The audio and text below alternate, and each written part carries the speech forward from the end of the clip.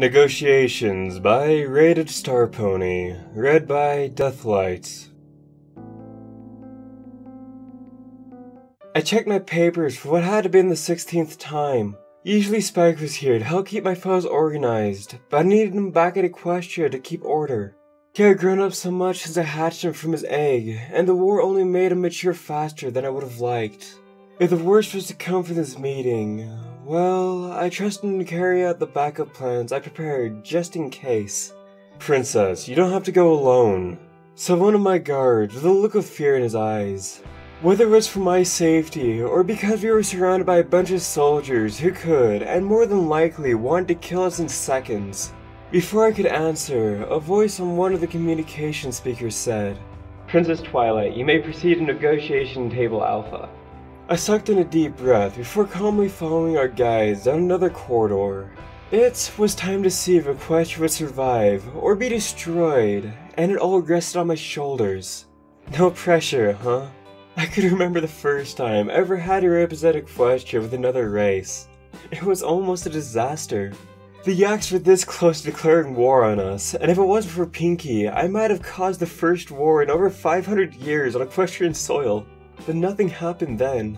We managed to preserve our harmony and peace.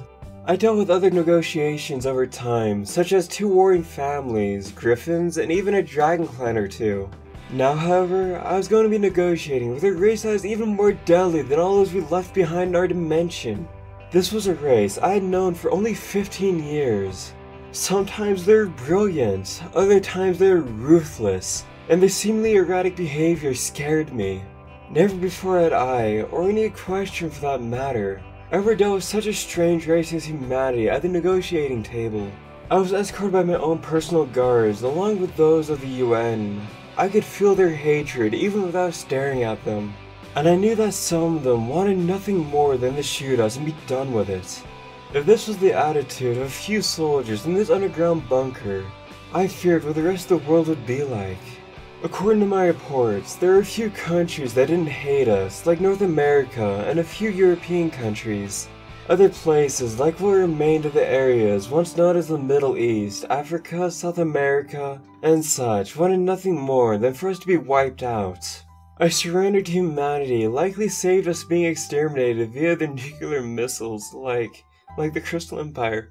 No, I wouldn't cry now. I can't cry for the thousands if not hundreds of thousands dead. I can't cry for Cadence or my niece, not now at least. I had cried for Shining Armor during the invasion of New York City. I had cried for Pinky, Rarity, the Crusaders, all the ponies that died at the bombing of Ponyville, my parents in the siege of Canterlot, Princess Luna in the Battle of Jerusalem. I lost so much. I had so much to cry for, but I can't afford to now. I had to be as strong as I could for my little ponies. The fate of our nation, my people, and the comatose Princess Celestia, who was kept secret below Canterlot, was in my hooves. And I was all alone. That was the request, myself, and only myself. The corridors were black, almost lifeless if it wasn't for the small light bulbs they had. We passed an armed security every 2 minutes, their guns ready every time.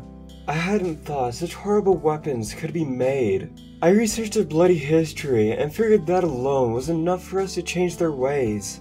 Make them just like us and introduce them to the concept of friendship and harmony. A good portion of them accepted it, becoming the new Fulls just like we had hoped. What we didn't expect was such resistance and eventual distrust.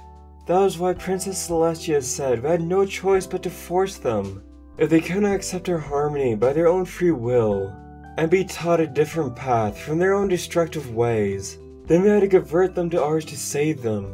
It seemed so simple back then, especially with the barrier protecting us from harm and slowly taking over the earth. But it was gone. Now we were the losers, and they were the winners. We were just trying to save them, but I guess they didn't want to be saved. Finally, we made it to a steel door where one of our human escorts wiped a card and typed in a code into a computer. Human technology was always so amazing to see, even now. To think an entire race did this without magic. It made me wonder what would happen if magic and technology was combined. It was a different mindset than Princess Celestia. She hated their technology. She told me that their scientific advancements was always for the name of preserving humanity, yet everything they created they also used to destroy or abuse. They destroyed their environment and they were killing each other by the millions, sometimes billions each century. She believed they advanced too fast, made too much, and tried to become something more than they should. I didn't fully agree with this, but I took it to heart nonetheless. I obeyed her because it seemed she was right. Technology was dangerous. The war only proved that. The door opened and the guard nodded me to enter. I did my best to look as calm as possible, but on the inside I was ready to teleport. Well, the chances are I wouldn't be able to. No doubt that Thermon generators were stationed everywhere and working at full power. Thermon generators, or anti-magic generators as they were sometimes called, were the key weapon that brought about our defeat midway through the war. They were what brought down the barrier, allowed Princess Luna to be defeated so easily, ultimately forced us to surrender as our forces were slaughtered, and helped cause Princess Celestia to fall into a coma after nearly using all of her magic to protect us. It sounded so wrong to me. To think that humans can make something so powerful, render our greatest strength to nothing so quickly. I've been under them before, and it felt wrong. Like a part of my soul was being sucked away. The doors closed behind me, and I was left alone with a single human at the table. A set of notes were in front of him. I knew this human very well. His name was Anthony Doyle, a member of the UN's peacekeeping department. And he is perhaps one of the few high-ranking politicians who are willing to give us a second chance. Princess Twilight Sparkle. Mr. Doyle. I sat down, and for a while neither of us spoke. Mr. Doyle then sighed and leaned back in his chair. For the record, nobody can hear us inside of here. There are no mics, recordings, or anything of the sort. Nobody will attack, hurt, or kill you while you are a guest, and trust me, there are a good number of us humans who want you dead. I didn't say anything, but he continued. The reason I am here is because, despite your attempts to completely exterminate my race, there are some of us who don't want to utterly destroy your kind. As you know, some ponies decided to side with us during the war, and if not for their help, we might not have won. You know Lyra Heartstrings, I presume? My heart flickered a bit out of anger. Lyra Heartstrings. Do you think I was even friends with that traitor? She and her followers decided to side with humanity and sold us all out. She believed that we were in the wrong, and they were right. Ponies I knew and trusted joined her. Flash Sentry, Moondancer, Carrot Top, Derpy Hooves, Brayburn, and even Fluttershy. My own best friend Fluttershy believed what we were doing was wrong. That we had no right to force them into becoming something else. It was against nature, she claimed. Human nature is what made them destroy themselves in the first place. And even if they did survive, it would have been their third world war. They would have continued this over and over again. We were trying to stop it. We were trying to help them. We were trying to save them. But no, she didn't listen. None of them did. And now we're paying the price for doing the right thing. What made it worse was that Discord joined her. His loyalty was to her first and foremost, and with him helping humanity, despite his magic being limited on their side of the world. We had even tougher opponents than before, all because Lyra Heartstrings couldn't keep her damn monkey-loving mouth shut. I know her, yes. I said it in a tone that made it clear I didn't want to talk about it.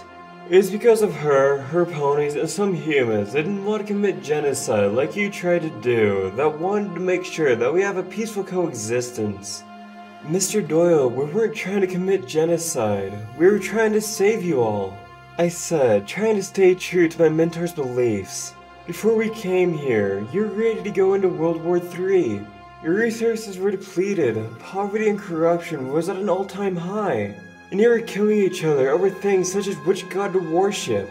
We offered you a chance to become something greater. Something that would give you friendship and harmony. A good proportion of your people accepted it. And other mindless drones who preach about the glory of Celestia like some brainwashed Jehovah's Witness.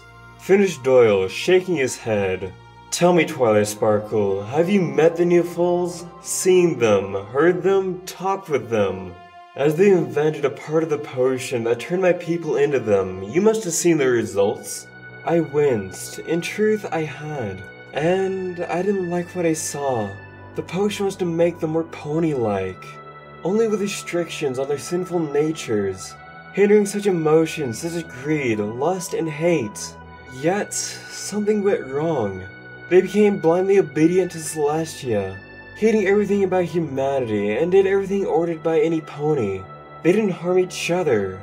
In fact, they were nice, just too nice. It almost reminded me of Starlight Glimmer's ponies before I freed them from her. But it was still better than the alternative.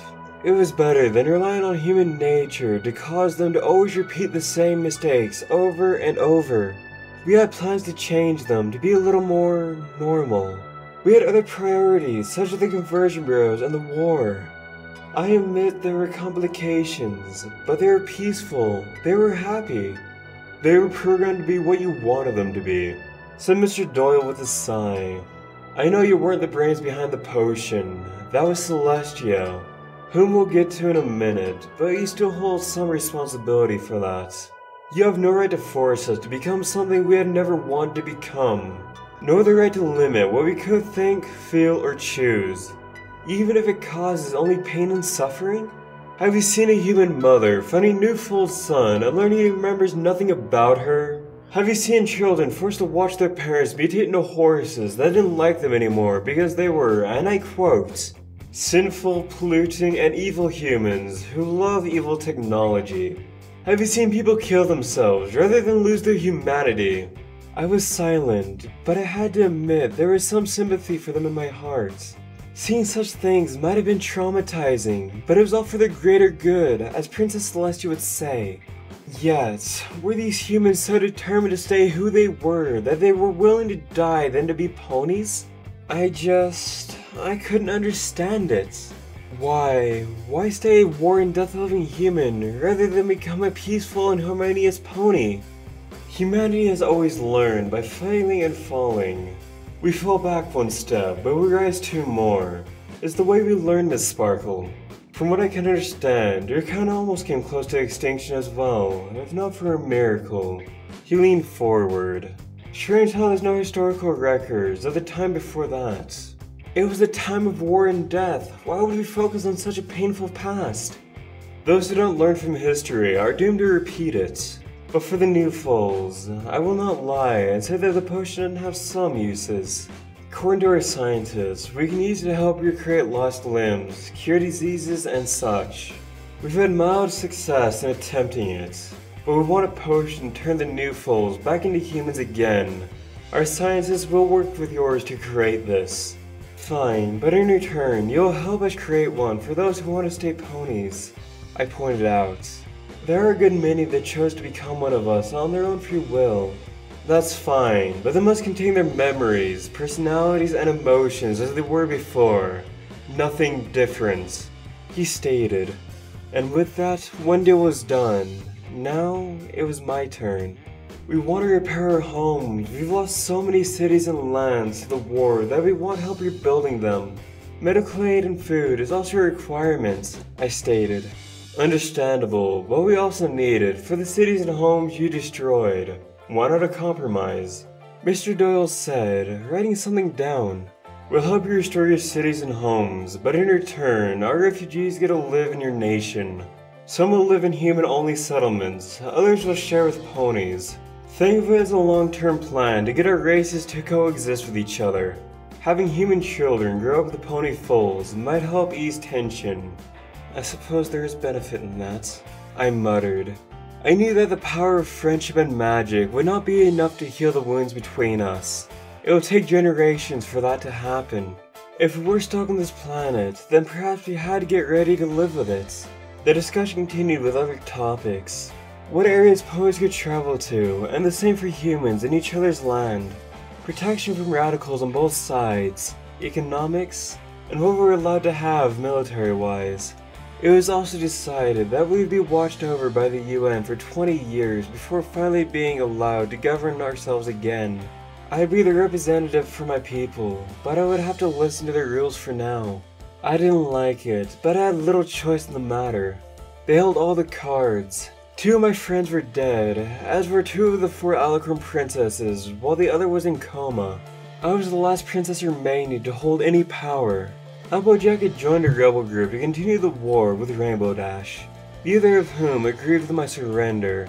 Another 2 of my friends I had lost. Fluttershy was no longer my friend after her betrayal. The 6 of us who had defended Quest for years were broken. Our friendship was dead. I think that was what hurt me the most. That after everything we had done and faced, in a few short years we had lost it all because of war and hatred. I didn't know who to blame. Humanity? Us? Did it even matter anymore? If the humans wanted to, they could have killed me and took over my people completely. The fact that we were even having talks was a miracle. We talked for hours, making plans for the future. But now we came to the last and biggest one. Princess Celestia. We want her dead. I wasn't surprised by this. Princess Celestia was the most beloved pony in my nation, but was hated everywhere else in the world. She was the one who tried to give them a better future, and they spat in her face. And what was the price she had paid for all his hard work and sacrifice? Being trapped in a coma after spending the last of her magic trying to protect us in Canterlot. No, I demanded.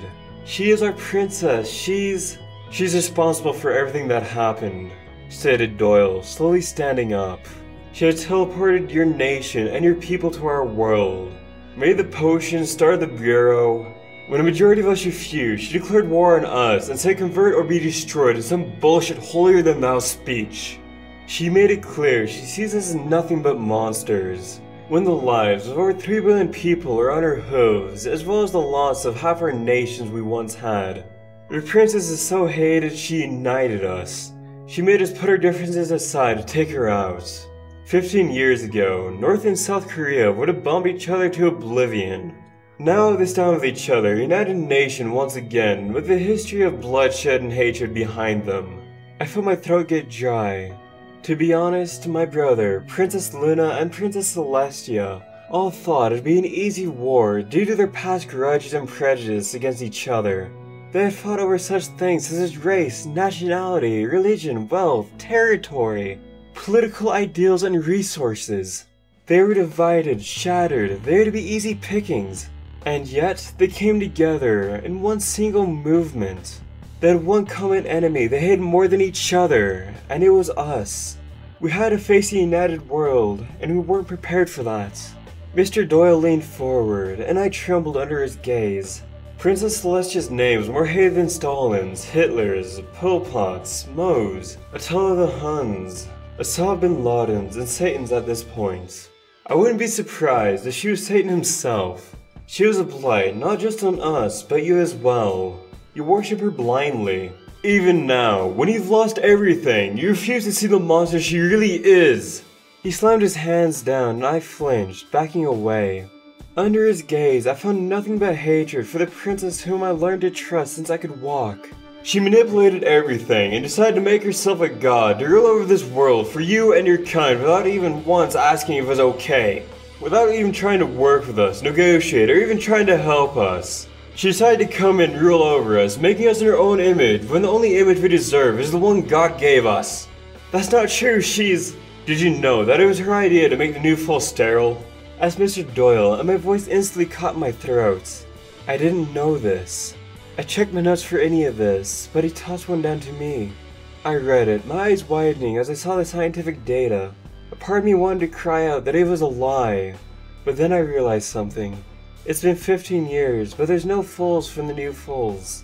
Now that they were ponies, they should have gone through their heat cycles and desires for mating, just like the rest of us. But did they? Had they really? Or was it futile? I didn't. I said, slowly losing my control. The idea of making an entire race unable to bear foals was unthinkable in my mind. I can't have children. Ebola during the war saw an end to that. Oh, we found very interesting notes in Princess Celestia's study, as well as a few members of her inner circle who spilled their guts. Did you know it was her who suggested Cadence that she should use the Crystal Cannon to wipe out Rome and Mecca? She thought the destruction of our two most religious cities would leave us demoralized. In truth, she united the world's religions with that little stunt. especially after the failed invasion of Jerusalem. I never thought I would see the day where Christians, Hindus, and Muslims would work side by side in one united army of faith. And what did that lead do for you? Oh yeah, nuclear devastation of the Crystal Empire. How much do you think she used that as a rally cry for more ponies to join the army? I was starting to tremble. It couldn't really be true, could it? Princess Celestia and Cadance used the Crystal Cannon as revenge for my brother's death in New York City. Princess Celestia told me she was against using it, but it never sat right with me and how Cadance just used it like that, without any warning. My eyes started to mist up over the thoughts of my deceased full sitter again, and my niece who died in the nuclear aftermath. I had never seen anything so dangerous or terrifying as the nukes. There's not only a few hundred or so of the crystal ponies that survived the attack, and that was only because they had been far away from the site. It was then that we knew that the war was coming to an end. I have entire graveyards filled with dead mothers, fathers, sons, daughters, and more. I have every nation on earth willing to wipe you out, unless that bitch you call fair and glorious is delivered to us dead or alive. We don't care if you do it or you let us, but we want her head. He leaned forward and growled. She's not worth it, Princess Twilight. She's not. We will do it with or without your blessing. But if you don't support her decision, others will not be willing to even start letting you make amends, much less forgive you. I didn't know what to say. This was my mentor, my mother figure, the one who I respected most in the world. How could I let them kill her? But I could tell this was no idle threats. If I didn't condemn Celestia to death by our hooves or theirs, if I didn't betray her by publicly approving of her death and declaring her a monster, I gulped, trying to stay strong. Jeez. Mr. Doyle sighed. Let me ask you one thing, Twilight Sparkle. Your overall goal was to make us ponies and build a new Equestria on Earth. One of peace and friendship, right? Yes? I said. Your old world, Princess Celestia and Luna controlled the sun and moon, but they couldn't do it here, right? Yes, that's one of the first things we discovered. I said, a sinking feeling growing in my stomach. And back on your old world, there were other races, griffins, zebras, dragons, manticores, yaks, changelings, diamond dogs, deer, and more, right? Yes, but what does that have to do with anything? I demanded. Mr. Doyle shook his head and sighed. Who's been controlling the sun and moon in your old world since you've been here? No! Oh no! My eyes widened and fear began to grip me. My mouth dropped and I swore my heart stopped beating. Everything hit me at once. No, it couldn't be true. It just couldn't be. I thought about Zecora, Gilda, and all the others we had made friends with in the other nations. I thought about every race, from the good-hearted deer to the troubled changelings. I thought about who else can move the sun and moon, and there was none. For 15 years, the sun and moon never once moved in our old world. If they didn't move, that meant... The tears started falling slowly at first. Then they began to cascade like a waterfall, as I finally fell to the floor and wept. Dead. They were all dead. All the griffins, dragons, everyone. Dead. Either burned by the eternal sun, or frozen to death under the eternal moon. All of them were dead. Even if they had survived the sudden change in temperature, without the proper conditions to grow food or find shelter from the extreme environment, they wouldn't have been able to survive for more than 3 years at best. Every race on the planet was dead, and we killed them. The moment we left to try to help humanity, they were all doomed. Spike, the only one who stood by me, even to this end, was now the last dragon. Amidash's friend Gilda was gone so soon after they mended fences. Zecora, the one who had been there for me and the others. We never brought the Everfree Forest with us. And she knew. She had to have known. What was all this for then? Why did she do this? Why make us do this? And then it all hit me. Everything came to me. The potion, a new world, no predator races, no evil magic users. A land we could easily heal and grow with our own power. If all of humanity was converted, then the earth would only have ponies. A world only of ponies. All these deaths, all for... kill her. I whispered, as the love of Celestia died in my heart. Mr. Doyle looked at me with pity as he got up and made his way for the door. Take her, kill her, and be done with it. Miss Sparkle, said Doyle as he got up and sighed. For what it's worth, I am sorry. No, Mr. Doyle, I said as I turned around.